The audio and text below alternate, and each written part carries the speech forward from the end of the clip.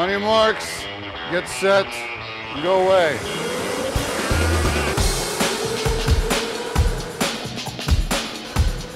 You having fun? You know who wins these races? The person who weighs less.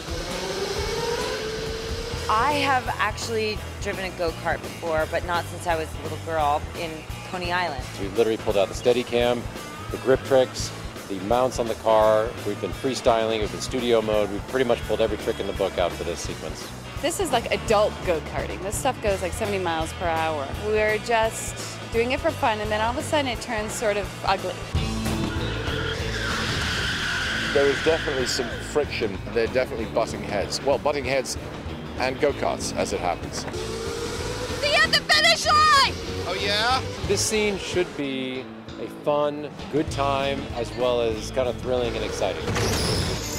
The wild card in the go-kart race would have to be me.